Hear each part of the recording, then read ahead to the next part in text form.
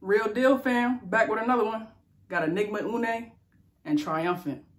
I guess you can see by Triumphant what they're trying to clone. This is Man in Black all the way. It's a $9 clone I got from Fragrance Baba. $9, you guys. It projects moderate, not even really. But for $9, if you're looking for something like Man in Black, this is perfect. And another clone for Man in Black, something like it, is called Ormoff Radiance. I got another one here. This is Enigma Une. This is a clone of Dior Elixir, my favorite. This one right here, I would say it's more of a twist, not a clone. Aslan is better and more quality, and I like Assad more than this. It's just a twist, but it's still good. If you like Elixir, I would say yeah.